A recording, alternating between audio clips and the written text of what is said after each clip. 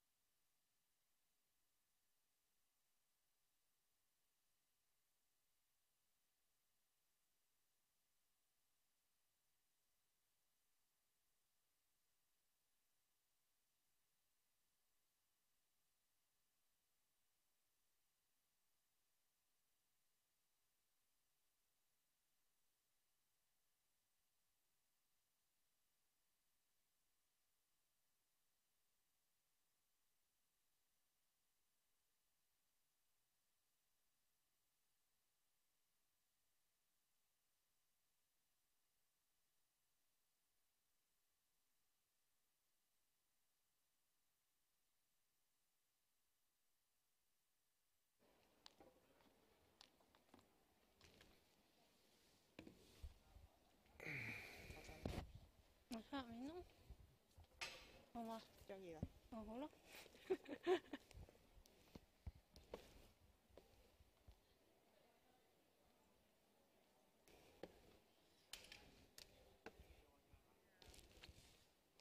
Hello, everyone. Welcome to today's Gokdo Live. I'm Amanda Lee, Curatorial Assistant at Asia Society Hong Kong Center, and I will be moderating this talk where artists Chung, Angela Yuen, and Elaine Chiu will be discussing their individual journey and artistic creations that have been molded by the cultural identity of Hong Kong.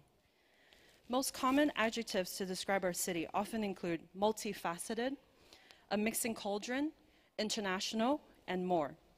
With that in mind, how do creative minds, such as our speakers today, hone their skills and accurately portray their artistic intentions in a home that is densely populated and with a unique urban and natural environment?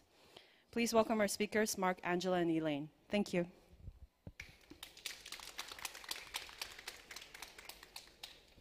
Hi, everyone. Hi. Morning. Right, so we're jumping right in. First and foremost, to begin, I think what we all would like to hear is what is your individual interpretation of a cultural identity?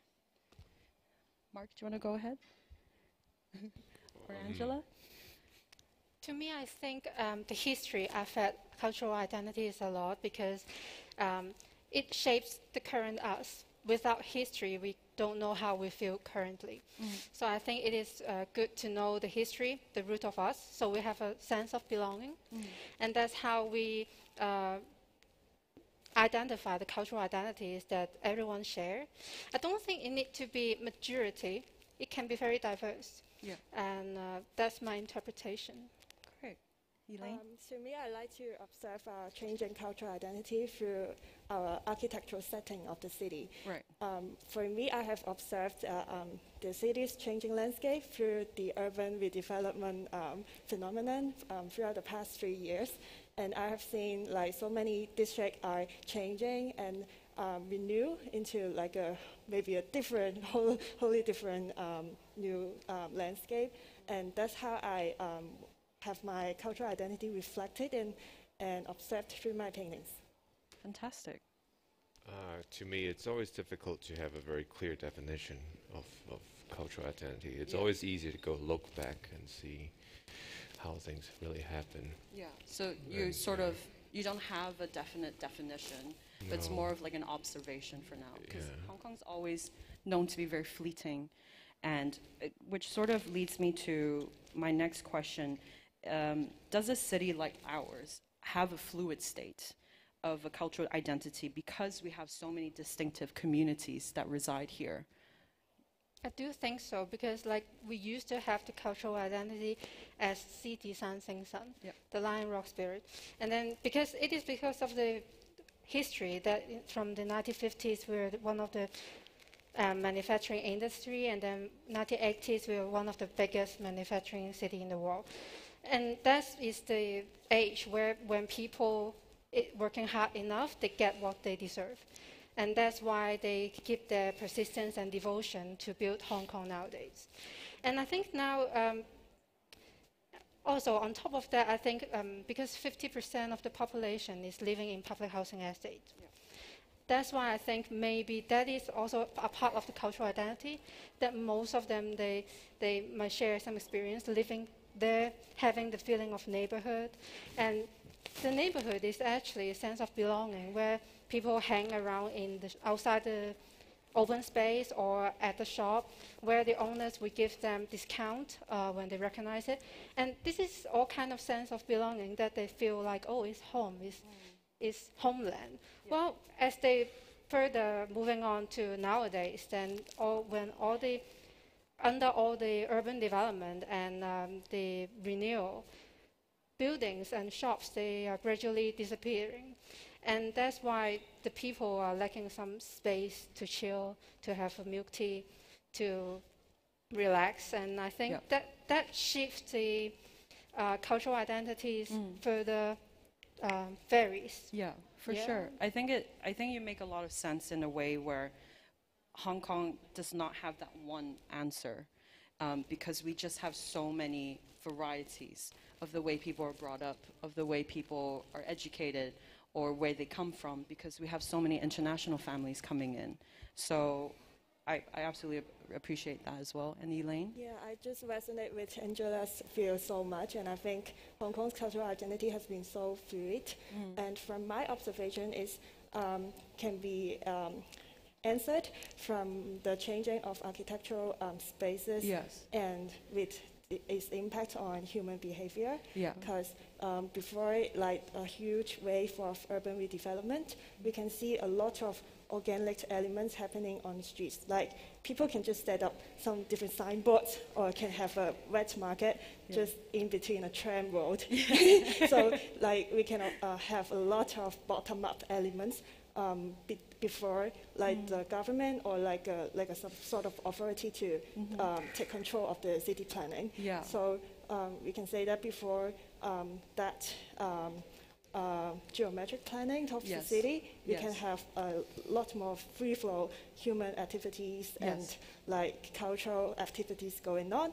But then like after more and more like new like districts coming up, then we have more like top-down plannings, and like what we do, we have to get authorized, we have to like get so, how to say, gentrified when we do things, and that really affects our mindset and our identity and how we see ourselves. For sure, definitely. I think Hong Kong, in terms of architect, really holds a special place to us, and we're one of the cities that also has that thing where we respect our heritage sites, which is, again, something that Asia Society also resides in. So I think we put a lot of thought and love into things that we call home and things that we physically see that we call home as well. Mark, do you have anything in particular that sort of defines that fluid state of cultural identity? Well, when we really think of the city, it's basically, we're all immigrants, and it's, when we talk about, you guys were talking about City San Ting San or the Lion Rock spirit or whatever, I think that leaves a very large part of the population out. For instance, the Indian immigrants, they've been here for generations and generations, but they're excluded from that kind of spirit or whatever. But then when you think about it, now we have a lot of Chinese with a lot of new immigrants from mainland China, and in this state, I think it becomes very, very interesting when we don't think that these are Hong Kong identity or whatever, but in 10 years or 20 years, they will be the new Hong Kong identity. I think in that sense, it's a lot more interesting. Right. How things are changing very, very rapidly. For sure. With constant immigrants coming in. Yeah. That's a very good way to put it, because I also want to mention about your personal identities and how that really contributes to not just your perception of Hong Kong, but really the overall cultural identity of this city. Angela, you mentioned about the public housing. Can you talk a little bit more about that, about your experience? Yeah, because I was born and raised living in public housing estate, so that is my childhood, and that's why when I create artwork, I always look for this feeling to comfort me, because that is how I see home as a child. And when I grow up, I always want to seek that feeling back, because growing up in a community like that, you have a strong bonding of the neighborhood. When the mom is busy cooking and she's running out of soy sauce, then you just take a bowl and go to the next door. Yeah. So it is that kind of close relationship that makes you feel like, okay, this is home, I feel safe. And that's why when I do my research and in my practice, I was always love to involve neighborhood. Because like nowadays in Hong Kong, you still find so old family stores. They still run in romantic motions that maybe if they recognize you, they will give you a discount. Or it's not about money. Maybe you just need help, and they will offer the helping hand. And this is lovely to work with them. That's why in my practice, I always love to involve the material or the found objects. Each of them, they are part from the neighborhood. Yeah. Fantastic. I think everyone who has seen your work can definitely feel that. There's that sense of whimsical playfulness that we've no longer have access to as much as before. Definitely in your series, we can definitely see that, Angela. And Elaine, for you? For me, I feel like my practice of painting Hong Kong landscape is like doing a self-portrait. And when I was sketching on street, I always look for different cultural elements or symbols. For example, the typography on signboards, like we have like Chinese calligraphy and then English, and sometimes you mix with Japanese. And it's the hybridity of this landscape that really inspired me and speak to me. And at some point, I feel like it is me, Hong Kong landscape. And through searching more and more the Hong Kong landscape and its uniqueness, I sort of feel like I have to go back and search within myself and what is my personal identity and how is it tied and like being reflected in Hong Kong landscape. So currently I'm working on a project, like a new series that is about searching within myself and within my personal memories and my personal identity, and that's how I want to continue my search of cultural identity. That's fantastic. And I have seen your work, Elaine, where for me, it's very interesting to see the drawings and illustrations that you've done where it's not a full, concrete, accurate depiction of a building. It's just often a blur. So there's a blur edge, there's a segment of it, and then it sort of drips away. And I think that's really cool to see, because oftentimes when one visits Hong Kong or lives here, we just remember some iconic feature in a building, whether it's a neon sign or the famous rounded corner of a building. I think that's really cool. And also, I'm pretty sure, you have intentions in using that specific color scheme. I often see that, especially in your more famous series, they're often sepia tone, very brown, very nude, very neutral. Is it to sort of like, what's that word? Is it to sort of enhance the features of that building, or are you trying to put a sort of timeline to it? Actually, through painting the buildings in different color scheme or like the very fluid language, is speaking a language of my roots, which is watercolor and like a Chinese representation of things, which is like more fluid, more transient, more transparent, and it's more visible in my early work, which I used brown tones, watery color layering, and yeah, that is like my first attempt to kind of speak out my Eastern root. Yeah, but then now I'm gradually shifting to painting acrylic, and this is my attempt to overcome the hybridity in me. Yeah, and also to make note that your latest series is a complete opposite, because you've definitely veered straight off to a more colorful approach. It's very fantasy-based, very sweet, very colorful, very vibrant. So I really appreciate that sort of transition, Elaine. That's really wonderful. Thank you. For you, Mark, in terms of your personal identity as an artist, how does that contribute, or in a way, how does Hong Kong's culture contribute to your art practice? To me, I think if we're only talking about the landscape in Hong Kong, it shapes my practice in a way that when I look at things in Hong Kong, we have all these very rigid rules, safety rules, building regulations that gives us very, very strange things. For instance, you'll have to build a ramp on a street where no wheelchair can access anyway. Yeah. But these kind of very tautological existence of these humanly built structure is the absurdity of their existence is somehow very, very related to my practice. And you sort of want to highlight that in a way? Yeah, it tells us how stupid our the whole system is. It's very interesting in that way to me. Yeah, I think I know what you mean. There's sometimes on some streets of Hong Kong, there's like unnecessary staircase, and like you can just walk straight, but instead you have to go up and down for it. There's that sense of absurdity, which I think is quite hilarious in a way. Makes your commute more interesting, I guess. So for that in mind, obviously, Mark, you sort of answered that already, but in a way, does that really affect your practice here? Like, does that make your works here more distinctive compared to your other ones?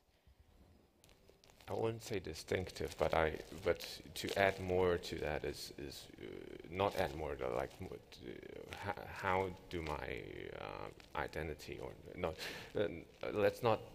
Let's put it the other way. How do my living experience in Hong Kong affect my practice? It's basically in Hong Kong you're always faced with these very bearable uncomfort or discomfort. That we're always surrounded by the sound of the aircon, the very drastic difference of temperature indoors and outdoors, the very, very bad weather during summer.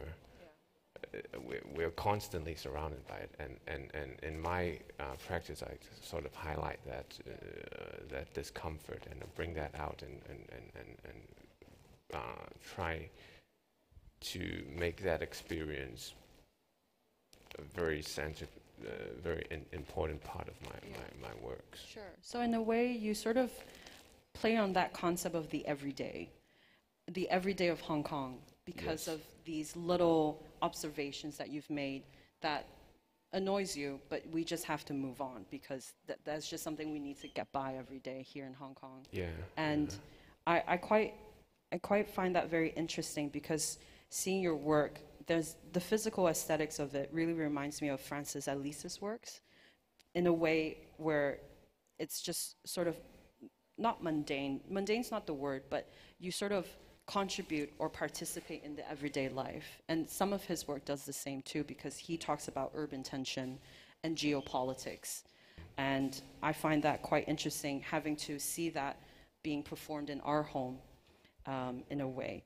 And Hong Kong sort of is converted into a very interesting playground for you to explore, because you get to have these little trinkets to play with, right? Yeah, it's a playground, but instead of having fun, it's it's always very sad. Yes. Very sad. Okay, yes. So there's a sense of melancholy there. Yeah. Great. Angela, for you, again, similar things. You know, how has Hong Kong's cultural identity really affect your art practice? Because your works are known to be, in my mind, I would describe it as a sort of whimsical shadow puppetry. And you sort of encapsulate bubbles of the city, sort of a home within a home. And, you know, in a way, it reminds you of you trying to grasp a memory or something nostalgic. I know you have an opinion about the term nostalgia, so please, by all means, explain it to us. Yeah, my work mainly is a project, the silhouette of Hong Kong landscape, using LED light and also the shadow of found objects. Those found objects are actually sourced locally from the family-owned stores and also overseas vendor. So some of the toys, they are made in Hong Kong, while some are made in China. And all of them, they has 30 to 60 years old, so they have witnessed a lot of happening in Hong Kong. And I think that they are like symbol of the heyday of from the manufacturing city to become the economic transformation, become the entry port, and then become nowadays metropolitan. And those old family stores, they are now, from where I sourced the toys, they are now gradually disappearing. So all this process from birth to death, like the toys witness everything. That's why I always like to include them and use them as a subject to project their shadow. And you can see, like, it is, each of them, they are like a part of the story of Hong Kong. And then when you gather the story together, it becomes the story of Hong Kong. Yeah, and it's like the city, because the installation is a kinetic device, so it rotates, and you can see the shadow of the Hong Kong landscape, it rotates. You can see the up and down. Whenever you blink an eye, then the next building just disappear in your sight. Yeah, so I think it is sad that the city develops and the buildings or the store, they vanished, because it is not a sense of nostalgic being, but I think it is the sense of belonging, where you feel like, okay, this is home. I have something to clean on. This is the shop where I used to hang around with the shop owner, and that is the place where I chill with my friends, but it's no longer here. And I think it is the memory that would give you a smile when you recall it. That is the important part, instead of, because it is all episodic memories, is something you just grab from all. And is that why you add that kinetic element to it? Because you want to highlight that thing of like grasping hold of something that is no longer there? I think it's like you need to pay full attention to the landscape because it's ever changing. It's just one glimpse or one blink, then it's just gone. It's like maybe 3 or 4 years later, when you look at Mong Kok or Sheung Wan, these two districts are under big redevelopment now. So you see it as a familiar district, but then it's no longer the place where you used to get used to. So it's different. For sure, definitely. And for you, Elaine, how has, sort of that affected your practice? I think it's just deeply rooted and impacted my whole practice, that Hong Kong landscape is ever-changing, and myself is also ever-developing. And from my earlier work, I observed the urban redevelopment, which is like my main topic to talk about.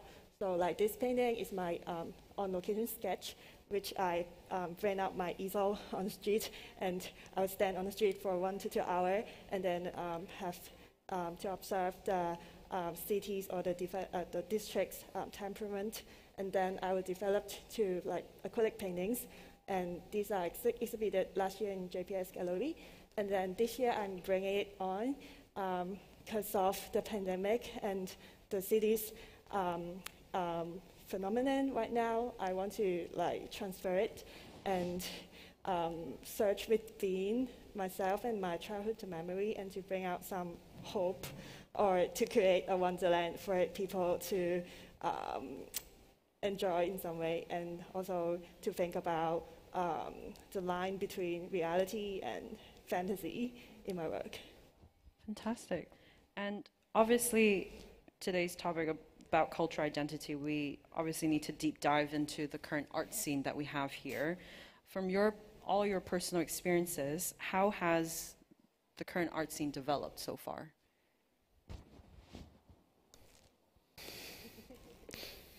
The silence is very loud. Yeah. I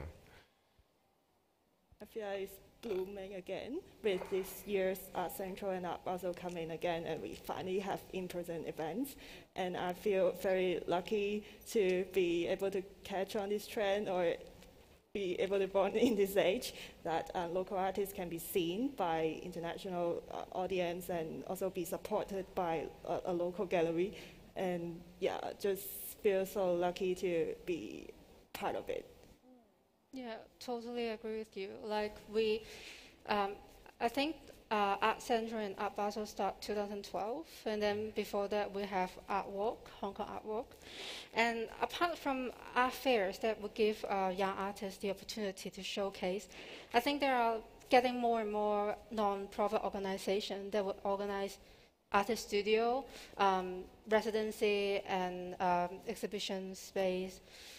So I think that also helps a lot because, 20 years ago, artists rent in industrial buildings, and then they have a lower rent and they can have a studio space, but then now it's become more unaffordable. So I think this organization, they help a lot.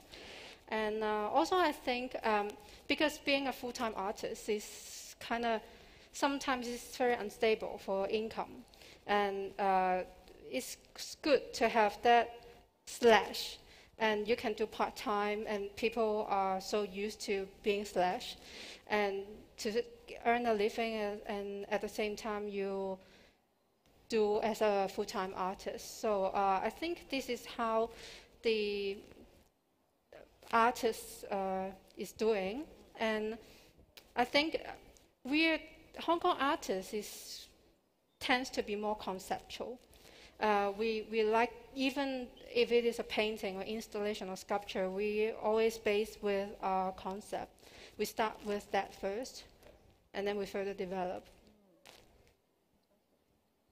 Well, I think in terms of resources, there has been definitely a reduction in resources towards the whole local art scene for the last 2 years. That's very, very obvious, but that's very sad. Let's not talk about that.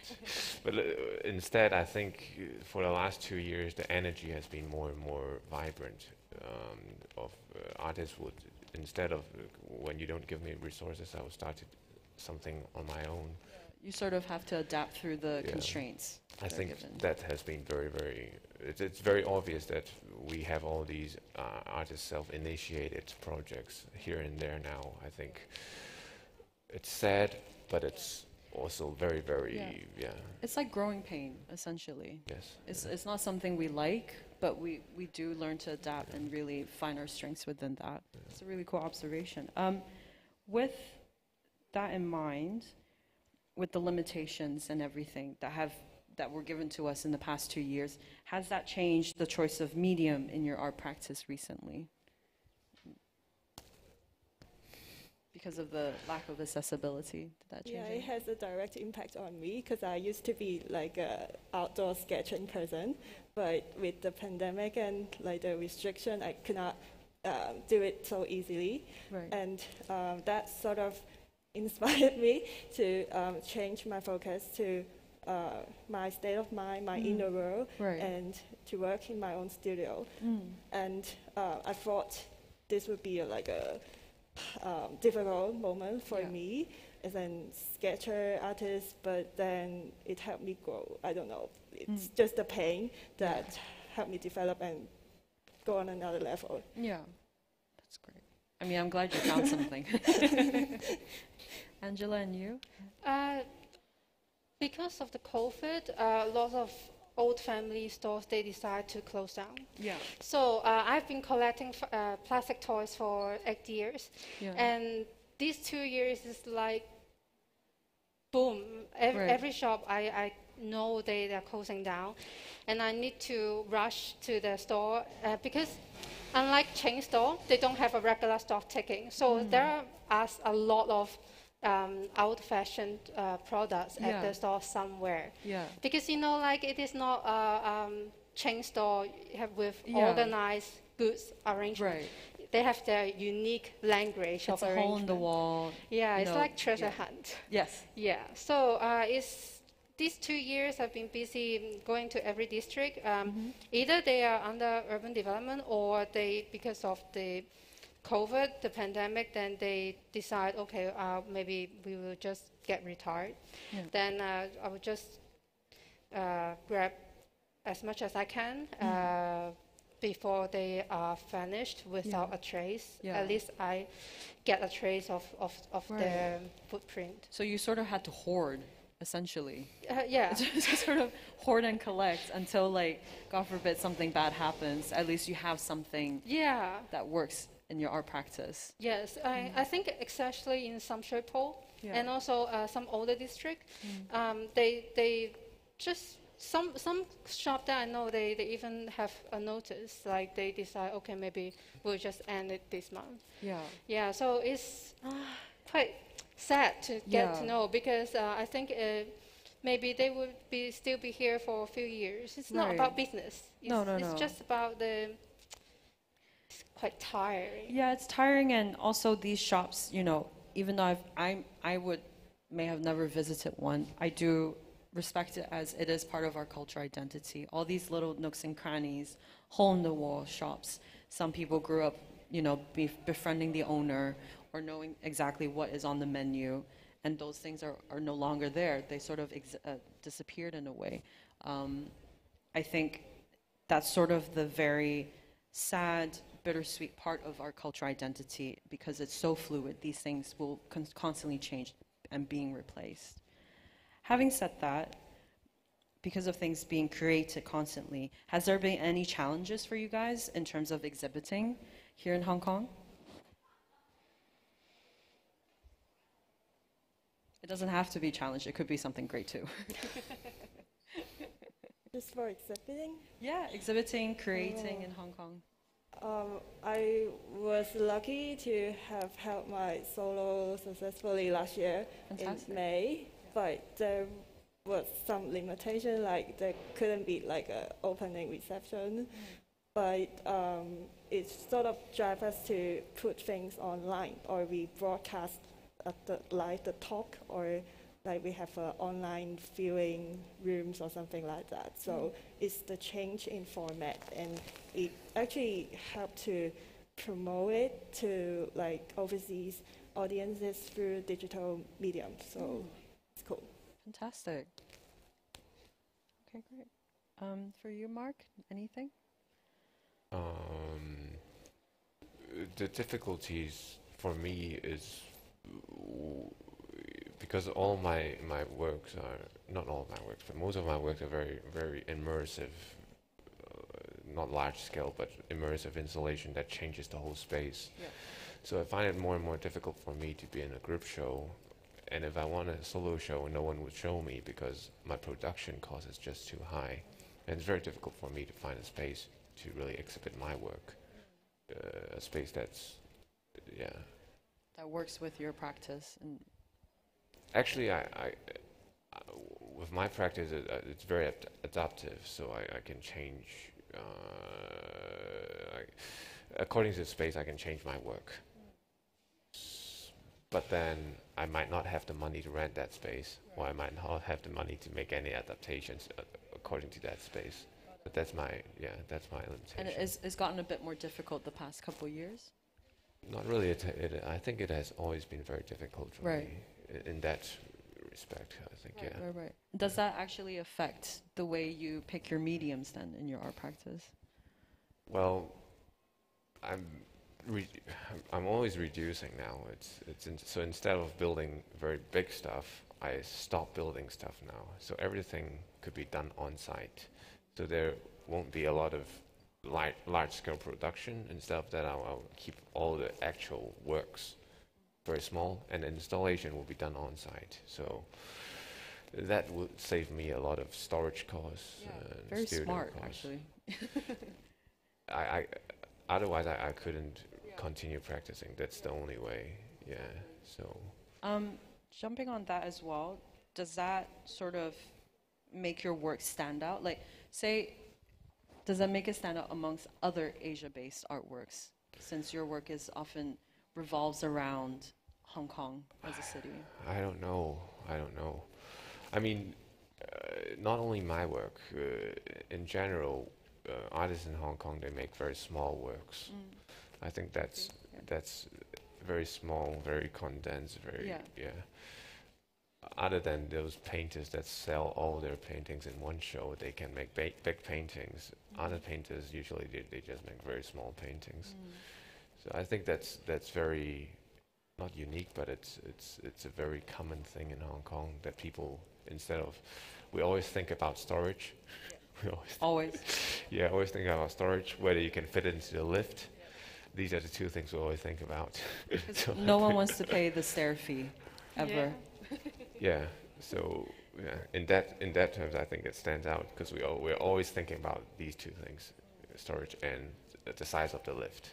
Do you guys agree as well? Yeah, totally. I think storage is a problem because I also did some installation before, and it's hard to store because a scale like my work with the threads, with the tiles, and I basically subconstruct another room in the exhibition space. So you can't really keep all the elements, and it's hard to sell as an installation, rather in a smaller scale, because I think majority of Hong Kong people, the home scale is relatively smaller.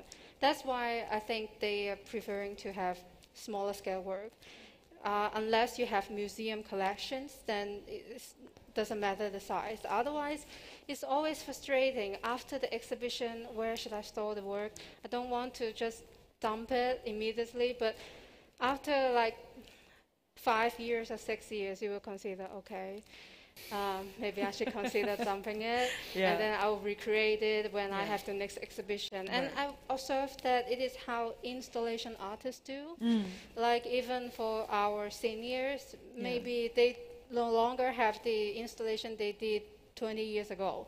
They need to grab, because it's also found objects, they need to grab current one instead of the old ones to recreate the installation again. So I think it's hard. Yeah, definitely. Elaine, for you?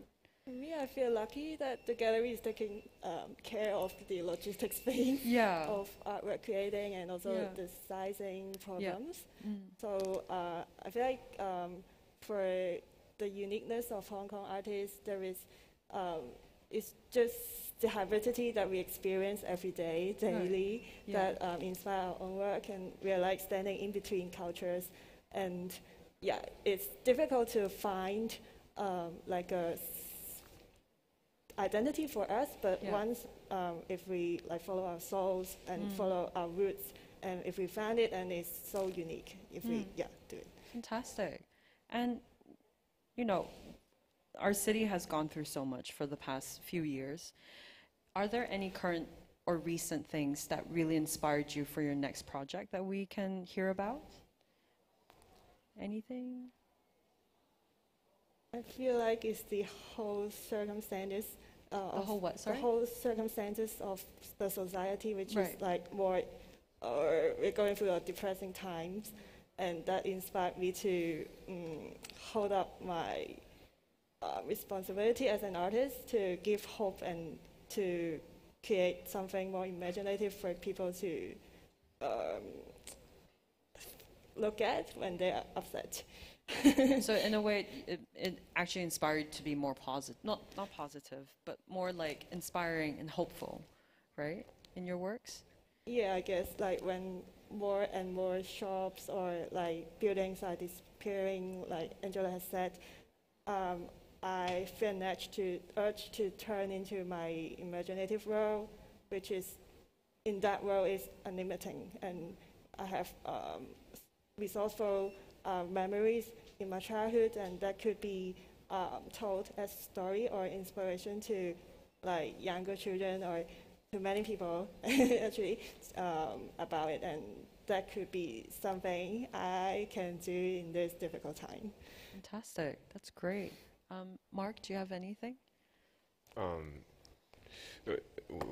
I've just came back from Europe, and I've just done that 7 days quarantine. but on the way from Zurich, I flew through Istanbul, and when I was in Istanbul, I saw a long queue of people, maybe 150 people, and everyone, they were holding a folder, a clear folder, and inside they had their PCR test, the accreditation letter of the PCR test, the hotel booking and everything. It's in that folder. I didn't do it. I had everything on my phone, and they didn't let me board. I was stuck in Istanbul for a day, and then the next day I did everything like the rest of the people. But when you really think of the rules for you to come back, it's very difficult, because you have to